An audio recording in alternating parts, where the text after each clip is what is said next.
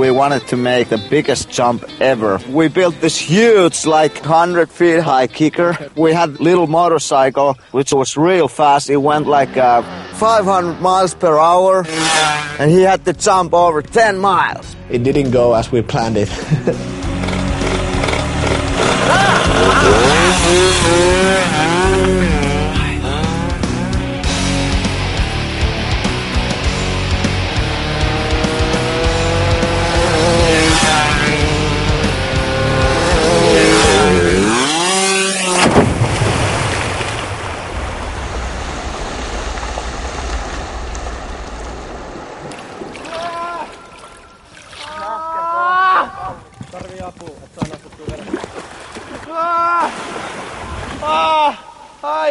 I think he was a bit serious there for a little while when he realized that his ankle has been crooked like 90 degrees to the other side.